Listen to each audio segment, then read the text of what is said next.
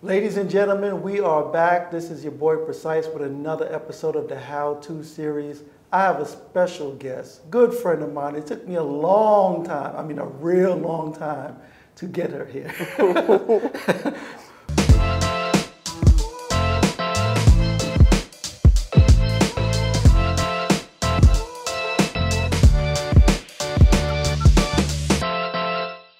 Is it Miss or Mrs. or? Miss. Miss Lemecia, right? Humphrey. Humphrey, yes. Hello. I am so glad to be here. First and foremost, thank you for having me. Glad to be here to talk about what it is that I do, what it is that I enjoy doing, and hopefully I can educate the people while we're talking about it. Okay. So you sell life insurance, right? That's correct. Right. And of course, for some reason, anytime our people, right, hear about life insurance, we kind of get scared. Is that what it is? We Yes. get nervous, scared. We don't want to hear it. We shut down. Nobody wants to talk about dying. Okay. So I'm sure when it comes to life insurance, there's so many different types of life insurance, right? Indeed. What type of life insurance do you specialize in? I specialize in whole life insurance, specifically burial policies. It's a subject that people don't want to talk about, Okay. but the reality is we all got to die. Right. So that's what I do. That's what I Right. do. I kind of make it a little easier for you to go into the ground. Okay. You know, it's funny. I want to say now, maybe it's been 5 years ago. A friend of mine, actually, we used to date back in the day. She called me up. We hung up, and she just started hitting me with, "You should get life insurance." Come to find out, she was selling life insurance. Oh. I ended up buying 2 policies: whole life, term life. Okay. She explained it. We went into the whole thing. But the funny thing is, my mother always had life insurance for us, forever. And then when I turned about 21, she gave it to me to take care of, and of course I let it lapse. Right. But I do remember she used to borrow money from the life insurance and supposedly put it back or not. I don't know. But if you could just get a little bit more detail in terms of whole life versus term life. Of course. Term life is just what it sounds like. It's insurance for a specified term. Okay. It is just what it sounds like.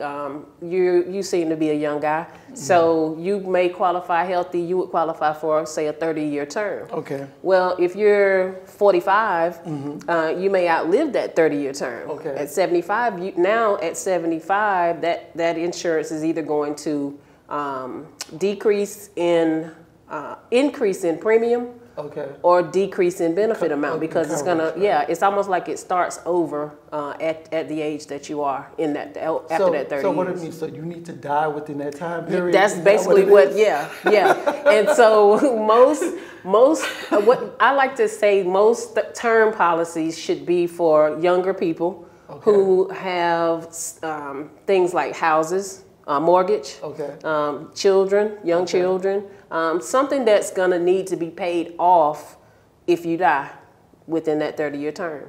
Right. Because let's just say you're married, your spouse is going to need that $100,000, $200,000, $300,000 to maintain the loss of income. So it sounds like it's a gamble against your life, though, because if you don't die, then it was pointless. Is that what it is? And here's where I come in. Okay.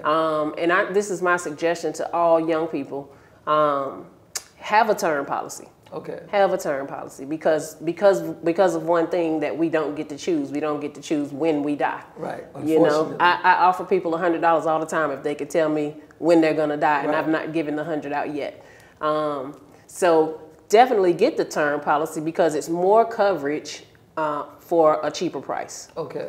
But also have a small whole life policy in place so that once that term runs out, the whole life is permanent. So you still got the whole life policy. So my 2 policies, I have one. I know I pay like $32 a month for one and $86 for the other. I'm assuming the 86 is the whole life. Is that how it works? It costs more? It just depends on the benefit amount. How much is the benefit amount of the whole life? So we need to do a policy review then. Okay. Yeah, I don't know. So obviously you sell whole life because for you, is it more beneficial? Indeed. In fact, whole life, there are many benefits of whole life. One of the main benefits of whole life is that you can borrow money. It accumulates cash value, and you can borrow the cash accumulation from the policy. Most policies don't really start seeing any good interest until about the 4th or 5th year.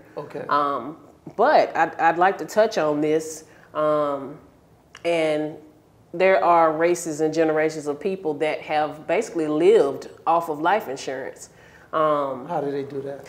So what happens is when the baby is born, as soon as the baby is born, this baby is, first of all, young. This baby is healthy. There's no health issues. The baby is very young. So the policy, you can get a large whole life policy for a cheaper price. Real quick, to interrupt you because you said it before I lose my train of thought. You know, I have 5 kids, and it seems like every time I'm about to have a kid, I get hit with the Gerber. Is that the baby one? Yeah, Gerber is whole life. Oh, okay. Yeah. 4 babies? Yes. Okay, keep going. Yes. So I'd suggest getting it. You know, go ahead and get it. Gerber has been around for a long time. So definitely take advantage of that as soon as you have a child, go ahead and insure the child. Because what happens is over the course of the child's life, let's just say by the time the child is 18, the policy may have accumulated $150,000, $200,000 in cash value. You can literally go and borrow the $150,000 of cash value from the policy and either buy the child a car, pay for the child's education, whatever if the child wants to start a business, whatever they might want to do, you can borrow, and it's tax free. You borrow this money off of this policy tax free. But then you got to put it back. Well, here's the thing: when you get a large whole life policy, let's just say $1 million. Let's use $1 million for example. If I get $1 million of whole life on my child, once the child turns 18, and if it has accumulated $200,000, I'm going to go to the insurance company. I'm going to say, hey, I need to borrow that $200,000. It takes away from the $1 million death benefit. So now you've got an $800,000 death benefit. God forbid the child dies. We don't want our children to die, but if she or he does, we got $800,000. Oh, so you don't have to pay it back? No, you don't. It just subtracts from the death benefit. I see. But it's the equivalent of you saving that money over years. That's it. That's it. It's used like a savings account. Absolutely. Absolutely. But then that child, I guess that's what my mother had for me. And then when she gave it to me, and that's the thing. We've got to educate our children on this stuff, even when they don't understand it. We got to kind of get it in their heads how important it is. Right, because it was $50 a month, which is not a lot. But I was like, hey man, I'm 21. I ain't going nowhere, so it wasn't important to me. Yeah, unfortunately I lost my cousin when she was 16. I was about 21 then, but it opened my eyes to the fact that we don't get to choose when we die. We don't know how we may not live to be 80 and 90 years old. You know, so we've got to educate our kids young on the importance of all the different types of life insurance and the benefits of it. So let me ask you this. Is it fair to say that maybe instead of talking about it like life insurance, it's more like some sort of investment? Absolutely. Absolutely. So how would you speak to a customer about it? I guess I would approach a customer or a client first about their situation. You know, tell me a little bit about what's going on in your life. Do you have kids? Do you have a mortgage? Are you married? What are your plans for the next 5 years? You know, that kind of stuff. And then I can kind of gauge what type of policy that person might need to go into, you know, versus what type of policy they may not need to go into. So in terms of whole life, there's like different types of policies? Yeah, there are so many different types of policies. Give me like the top 3. The top 3 would be IUL, which the IULs, I believe, fluctuate with the market. The cash accumulation fluctuates with the market. Then you have whole life. Whole life is actually the number 1 in my eyes. Whole life is the number 1. I have right now, I also have 5 children. So we got us a basketball team, or a football team maybe. But I have large whole life policies on each one of my children because they're young. So by the time they get ready to go to college or whatever they want to do, they can. The money is there. And then there's term. There's term that where you get a large benefit amount for a cheaper price. So Right. those are the top three, I would But say. most people, you push them towards Whole life. whole life. Yes, whole life, because it's permanent. Right. You know, it never changes. The only way it could change is if you change it. So that's the thing I love about whole life. I can't understand why a person would choose term over whole life, though. Well, just because it is cheaper, and you know, like I said, if you have that mortgage, or you're married and you die right now, your wife or husband is going to need that $300,000 or $500,000 to maintain the loss of income from losing you. So that's the only benefit of term, is the fact that it's cheaper for more. So you said you have whole life on all 5 of your kids? Every one of them. Without giving too much information, on average, how much would that cost, like a regular person? I spend, and I'm gonna tell you the truth. There's different companies. So I have my whole life policies with. I'm not sure if I can name companies. Oh, no, you don't have to name the company. but Okay, so I spend $500 a month for all 5 of them to have. I want to say it's 150 each, 150,000 each child. Okay. Of whole life. And I have a cash accumulation table that shows me every year how much value accumulates and how much I can borrow against So it. it's 100 a child. Yes, right now, and I plan on changing that, Going adding to it. Yes. Oh, okay, yes. okay, okay. Yes. And so, would you say, well, say the average person has what, 2 kids maybe? Right. And so it would be beneficial to spend about $200 a month. Absolutely. Because Absolutely. it's the equivalent of investing. It's an investment. Okay. It's an investment. It's an investment in not only in your child, but it's an investment for your family. So definitely. Right. And other people do it, but we don't do it. Right. We don't do it. What do you think is some of the reasons why we don't do it outside of income or not being able to afford it? I think that we've been tricked into believing that life insurance is about dying, when it's about living. It's really about living. There's so many different things and so many different ways to use life insurance while you're living to benefit your bank account, your lifestyle, you know, the different things that we go through daily. But we just don't know about them. We're not educated on it. And so you specialize in education. Absolutely. I would love to educate everybody that I can on the importance of having a whole life insurance policy. How did you get into it in the first place? So because I know when you was a little girl, you didn't want to grow up and sell nobody life says I'm going to grow up and sell life insurance. We just had that conversation yesterday. Nobody says that. But it's funny. I started out, you know, a little rough like most people. Went to college and failed miserably. I waited tables forever until I finally got tired of that. I learned how to do taxes, and I really enjoyed doing taxes. But doing taxes, it did not provide like a residual income. If I don't get up and go do taxes, I'm not going to make any money. So I finally was just looking around for something that may have, you know, created a residual income for me. And after talking to a lot of different people, life insurance kept coming up. And so I found a company that really works for me. And I'm seeing that residual income building and building and building. And I'm loving it. I really love what I do.